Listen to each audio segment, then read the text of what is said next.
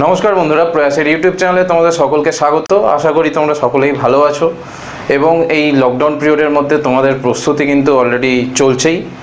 Waste Bengal police SI mains ICDS mains एबं miscellaneous mains जेखाने डेसक्रिप्टिव mathematics एक गुरुत्वपूर्ण पार्ट सेखाने आमी बोलबो जे अलरेडी किन्तु आमादेर चैनल प्रयासेर तरफ थेके समस्त चैप्टार वाइज किन्तु मैथमेटिक्स करिये देওয়া হয়েছে এবং আগামী দিনে হয়তো আরও কিছু চ্যাপ্টার পাবে যেগুলো স্পেসিফিক্যালি ICDS মেন্স এবং মিসলেনিয়াস মেন্সের ক্ষেত্রে কিন্তু অপরিহার্য। ওয়েস্ট বেঙ্গল পুলিশ এসআই মেন্সের জন্য যে কটা চ্যাপ্টার কিন্তু কভার করা হয়ে গেছে, কারণ ওখানে কোর অ্যারিথমেটিক পার্টটা রয়েছে এবং আমরা তার কিন্তু ধারাবাহিক প্রয়াসটা কিন্তু আমরা রাখার জন্য, তোমাদের ক্ষেত্রে ধারাবাহিক অভ্যাসটা রাখার জন্য আমরা কি করেছি, আমরা প্রতিদিন একটা করে প্র্যাকটিস সেট আনতে চলেছি। কারণ প্র্যাকটিস করলেই কিন্তু তোমরা অঙ্কটাকে কিন্তু ধারাবাহিক রাখতে পারবে।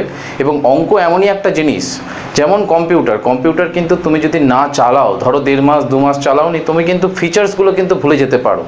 কারণ প্রত্যেকটা সফটওয়্যারের কিন্তু আলাদা আলাদা ফিচার্স থাকে, সেইগুলো কিন্তু তোমাদের ক্ষেত্রে মনে নাও থাকতে পারে। সেই রকম অঙ্কটাও কিন্তু যদি তুমি প্র্যাকটিসের মধ্যে না থাকো, তোমাদের কিন্তু লেখার অভ্যাসটাই হারিয়ে ফেলবে। বিশেষ করে এখানে ব্রড প্রসেসে করতে হবে ম্যাথামেটিক্স, তোমরা জানো। এবং সেই জন্যই আমরা কি করেছি, প্র্যাকটিস সেটটা তোমাদের দেওয়া অঙ্কই আমরা কিন্তু সলিউশন হিসেবে আনছি। এবং আজকেও কিছু অঙ্ক আছে এবং প্রত্যেকটা অঙ্কই কিন্তু ইম্পর্টেন্ট। এবং অঙ্কগুলো কিন্তু করতে গেলে তোমাদেরও কিন্তু একবার, যারা অঙ্ক হয়তো পারো তাদের ক্ষেত্রেও কিন্তু আমি বলছি, এই ক্ষেত্রে অঙ্কগুলো করতে গেলে হয়তো কিছুটা ভাবনা চিন্তা করতে হতে পারে। কারণ আজকের যে 3টে অঙ্ক আমরা নিয়েছি বা যে কটা অঙ্ক থাকবে, গতবারের ভিডিওতেও ছিল এবং আজকের ভিডিওতেও যেটা আছে, সেগুলো কিন্তু একটু টিপিক্যাল টাইপের। কারণ এই যে প্রবলেমগুলো জেনারেলি কিন্তু আমাদের শর্টকাট টাইপ ম্যাথামেটিক্স অনুযায়ী কিন্তু বানানো হয়। তোমরা ব্রড প্রসেসে জানতে চেয়েছো, আমরা করিয়ে দিচ্ছি। আশা করব যে এই ধরনের অঙ্ক এলে হয়তো মানে কোয়েশ্চেন পেপারটা কিন্তু মডারেট থাকবে না, ইজিও থাকবে না। সেক্ষেত্রে কিন্তু কোয়েশ্চেন পেপার তোমার টাফ হয়ে যাবে। চলো, টাফ হোক কি ইজি হোক, সব কিছু ধরনের প্যাটার্ন কিন্তু শিখে যাও, সেটা তোমাদের ক্ষেত্রেই অনেকটা ভালো হবে। চলো দেখে নিই আজকের প্রথম অঙ্ক কী আছে। দেখো, আমাদের প্রথম অঙ্ক নিয়েছি, an alloy contains 89% of copper. Find how much copper is to be mixed to a sample of alloy so as to get 44 kg of a new metal having 90% copper in it. যদি এই অঙ্কটাকে allegation mixture দিয়ে করা হতো এবং shortcut trick apply করা যেত, সেক্ষেত্রে কিন্তু অঙ্কটা খুব ইজিলি করা যেত। প্রবলেম হচ্ছে এই অঙ্কটাকে যখন ব্রডে করতে যাচ্ছি, সেক্ষেত্রে হয়তো তোমাদের অসুবিধা ফেস করছো, প্রবলেম ফেস করছো। সেই জন্যই এই অঙ্কটা কিন্তু আমাদের কাছে এসছে এবং আমরা যেভাবে অঙ্কটা করছি, দেখো এখানে আমাদের কিন্তু ধরে নিতে হবে প্রথমের যে কন্টেন্ট যেটা ছিল, প্রথমের যে অ্যালয়টা ছিল, সেই অ্যালয়ের যে পরিমাণ সেটা কিন্তু আমরা জানি না। সেটাকেই আমরা ধরে নেব, যে ধরিলাম প্রথমে x কেজি মিশ্র ধাতু, অ্যালয় মানে তো মিশ্র ধাতু ছিল। এবং এটাও ধরে নিলাম যে আমাকে তো find how much copper is two B mixed, মানে কতটা কপার মেশাতে হবে। অঙ্কটা তো বুঝেছো যে কোনো একটা অ্যালয়ে 89% কপার ছিল, তামা ছিল।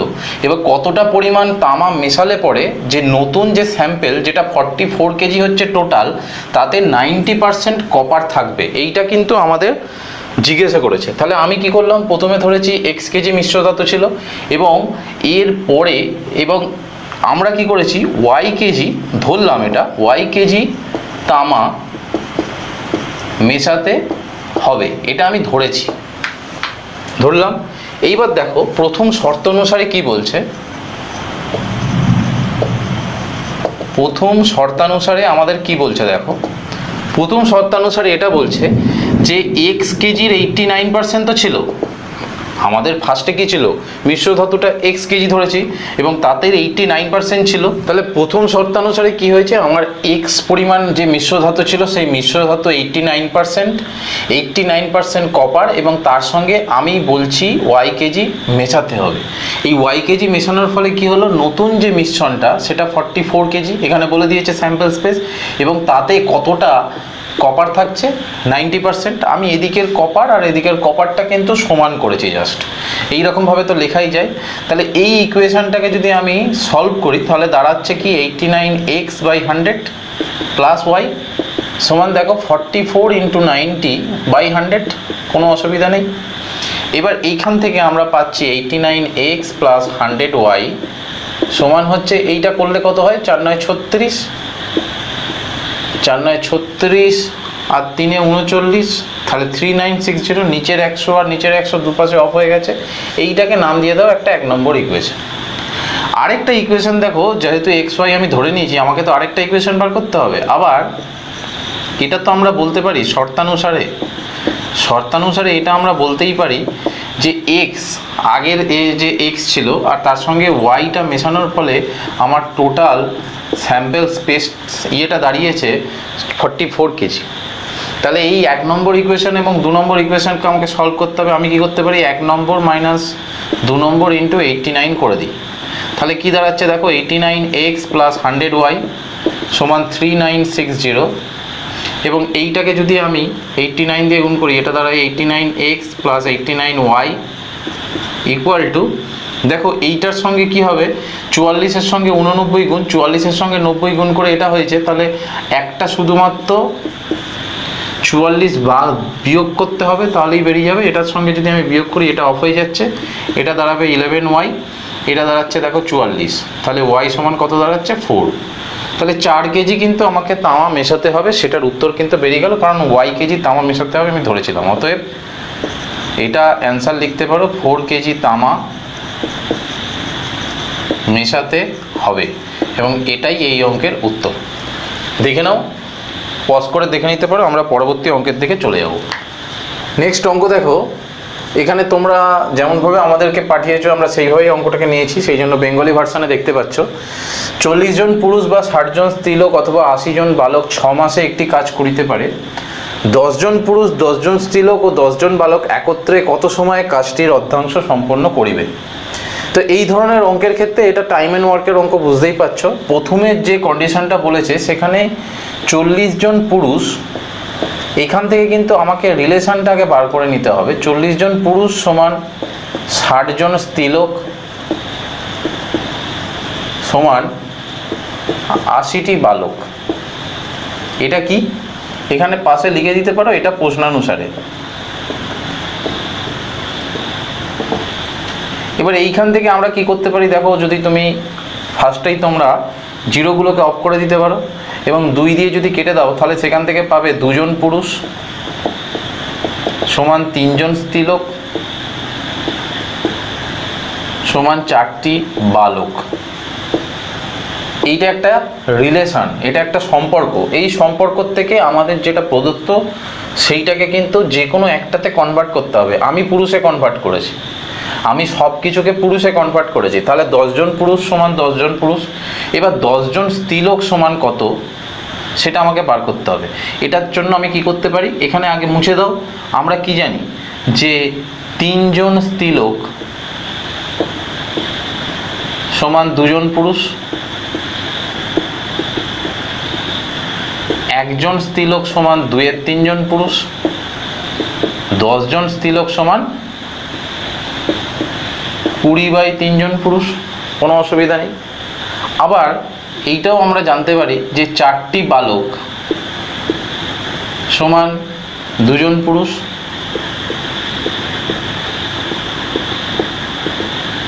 1টি বালক সমান 2-এর 4 জন পুরুষ, 10টি বালক সমান 5 জন পুরুষ, মানে এটা হাফ। তাহলে এখন যে প্রশ্নানুসারে যে আমাদের টোটাল সংখ্যা দিয়েছে, অতএব এটা আমরা বলতে পারি 10 জন পুরুষ, 10 জন স্ত্রীলোক ও 10 জন বালক সমান, এটা তো 10 জন পুরুষ 10 জন পুরুষই থাকছে, স্ত্রীলোকটা 20/3-এ কনভার্ট হচ্ছে আর ওটা 5-এ কনভার্ট হচ্ছে। তাহলে টোটাল কত হচ্ছে, 30 আর 20 50, 50 আর 15 হচ্ছে 65, 65/3 জন পুরুষে কনভার্ট হয়ে যাচ্ছে, কোনো অসুবিধা নেই।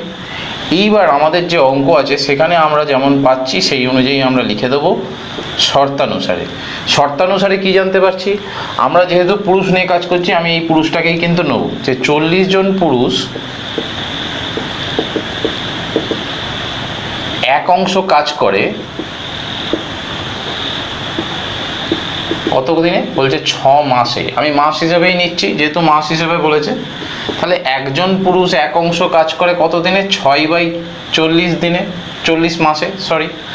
তাহলে আমার এইখানে চেয়েছে 65/3 জন পুরুষ, সমগ্র অংশ বলেনি কিন্তু কাজটির অর্ধাংশ বলেছে, সেই জন্য অর্ধাংশ কত দিনে করবে? 6 × 65/3, নিচে 3 আর পাশে কি হবে? এটার হাফ। তাহলে দেখো এখান থেকে 2 দিয়ে এটা কাটছে, 3 দিয়ে এটা কাটছে, 5 দিয়ে যদি এটা কাটি 5 × 13 = 65, তাহলে 13/8, 13/8 মানে 1/5 মাস। এটা মাসের আমরা হিসাব করছি, তাহলে 1/5 মাস হবে। তাহলে এটাই আমাদের উত্তর বেরোলো।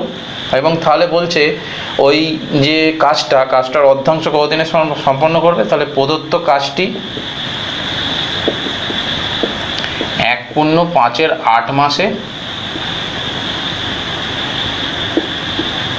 সম্পন্ন হবে। যদি অঙ্কটা বুঝতে অসুবিধা হয় আবার ব্যাকে গিয়ে কিন্তু দেখে নিতে পারো, অথবা স্ক্রিন পজ করে দেখে নাও, অঙ্কটা লিখে নিতে পারো। আমরা পরবর্তী অঙ্কের দিকে কিন্তু এগিয়ে যাব। বাংলাদেশ সিভিল সার্ভিসের ক্ষেত্রে বলবো এই ধরনের সেট থেকে কিন্তু অঙ্ক আসতে পারে, এবং তারা আমাকে অঙ্কটা পাঠিয়েছো বলে আমি সেই জন্য সেই অঙ্কটা কিন্তু করিয়ে দিচ্ছি। কি বলেছে? একটি ক্লাসে 30 জন ছাত্র আছে, তার মধ্যে 18 জন ফুটবল খেলে, 14 জন ক্রিকেট খেলে এবং 5 জন কিছুই খেলে না, কতজন উভয় খেলে?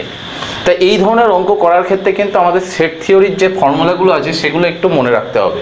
এ union B, A intersection B, এই কথাগুলোর সঙ্গে একটু পরিচিতি হতে হবে।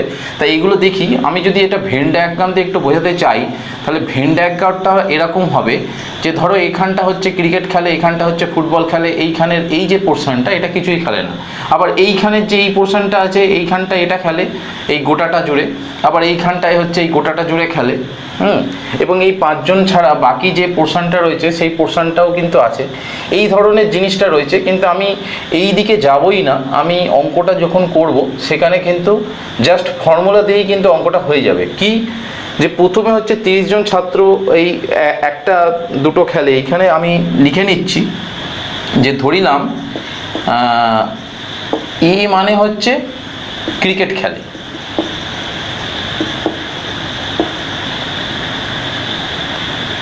বি মানে হচ্ছে ফুটবল খেলে। এবার ফর্মুলা আমরা জানি, এটা তোমাকে জানতেই হবে কারণ চ্যাপ্টার যখন করে এসছো। এ ইউনিয়ন বি, এনটা মানে হচ্ছে number of A union B equal to number of A plus number of B minus number of A intersection B. এই এ ইন্টারসেকশন বি কথাটা কি? আগে তোমাকে জানতে হবে এ ইউনিয়ন বি মানে যে কোনো একটি খেলা খেলে, যে কোনো একটি খেলা খেলে, আর এ ইন্টারসেকশন বি মানে হচ্ছে উভয়ই খেলে, মানে উভয় খেলাই খেলে, মানে ক্রিকেটও খেলে ফুটবলও খেলে। আমি সেটার কথা বলেছি। তাহলে আমাকে এইটাই বার করতে বলেছে, অ্যাকচুয়ালি এইটাই হচ্ছে আমাদের জিজ্ঞাস্য বিষয়। এবার এই জিনিসটা তো আমরা জানি না যে কোনো একটি খেলা খেলে। আমাদের টোটাল কতজন ছাত্র আছে? মোট ছাত্র সংখ্যা হচ্ছে 30। মোট ছাত্র সংখ্যা কত? 30 জন। 5 জন কিছুই খেলে না, সেটা তো বলেই দিয়েছে। 5 জন কিছুই খেলে না এটা বলে দিয়েছে। অতএব যে কোনো একটি খেলা খেলে আমরা এখান থেকেই পেয়ে যাই, যে কোনো একটি খেলা খেলে কত? 30 - 5 25 জন। এই তো আমাদের বলেছে 5 জন কিছুই খেলে না, তাহলে 30 - 5 করে 25 জন। তাহলে আমাকে এটা পেয়ে গেলাম এ ইউনিয়ন বি সমান হচ্ছে 25। এইবার অতএব ফর্মুলা অনুযায়ী কি হবে? 25 সমান N A plus N B N of A intersection B. দেখো বুঝতে অসুবিধা নেই, একটু ছায়াটা পড়ছে, এটাকে একটু অ্যাডজাস্ট করে নাও, আমরা পরবর্তীকালে কিন্তু অ্যারেঞ্জমেন্টটা করে নেবো ঠিকঠাক। তাহলে 25 সমান কি হচ্ছে? দেখো 25 সমান এন অফ এ, ক্রিকেট খেলে, শুধু ক্রিকেট খেলে কতজন? 14 জন। এটা হচ্ছে ক্রিকেট, ফুটবল খেলে, তা ফুটবল খেলে কতজন? 18 জন। আর আমরা এটা জানি না, এটা বার করতে হবে। তাহলে এখান থেকে কি হচ্ছে? 25 - 32 সমান এন এইটা। তাহলে দুপাশে যদি মাইনাস অফ হয়ে যায়, N of A intersection B মানে হচ্ছে 7। এই 7টাই আমাকে বার করতে বলেছে। বলেছে কতজন উভয় খেলা খেলে? 7 জন। অতএব উত্তরটা এখানে লিখে দাও। অতএব উভয় খেলা খেলে মোট 7 জন, এবং এটাই এই অঙ্কের উত্তর। লিখে দেবে। দেখে নাও, আশা করি তোমাদের সমস্যার সমাধান করতে পেরেছি আমি, এবং আগামী দিনেও কিন্তু এইভাবে কিন্তু অঙ্কগুলো প্র্যাকটিসে রাখো, এবং আমরা চেষ্টা করছি তোমাদের কাছে যত ভালো ভালো অঙ্ক আনা যায়। কারণ তোমরা কিন্তু আমাদের কাছেও যদি কিছু অঙ্ক তোমাদের আটকায়, সেক্ষেত্রে কিন্তু প্রয়াস চ্যানেলের কিন্তু তোমরা যেভাবে জানাচ্ছ সেইভাবেই জানাতে পারো। আগামী দিনেও কিন্তু প্রয়াস তোমাদের এইভাবেই সঙ্গে থাকবে এবং তোমাদের সমস্যার সমাধান করে যাবে। এবং আগামী দিনে প্রয়াসের সঙ্গে থাকার জন্য বলবো, চ্যানেলটি যারা নতুন দেখছো তাদেরকে বলবো সাবস্ক্রাইব করে রাখো এবং পাশের বেল আইকনটা কিন্তু প্রেস করে রাখো। ভিডিওটি ভালো লেগে থাকলে অবশ্যই লাইক এবং কমেন্ট করতে ভুলবে না। বন্ধুদের সঙ্গে আরও বেশি বেশি করে শেয়ার করো পারলে অবশ্যই। এবং থ্যাংক ইউ তোমাদের আবার সকলকে। আজ এই অবধি। ওকে, ধন্যবাদ।